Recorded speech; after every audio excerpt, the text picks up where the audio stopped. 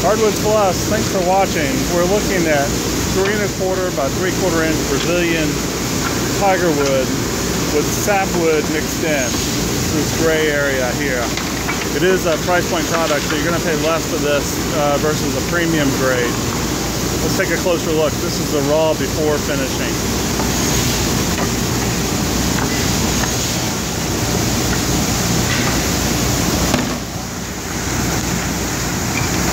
And now on to the finish.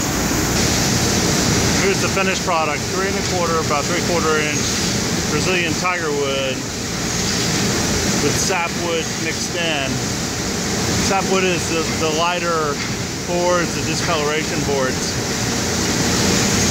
Sapwood does bring a lower price point and not as crisp as a premium product.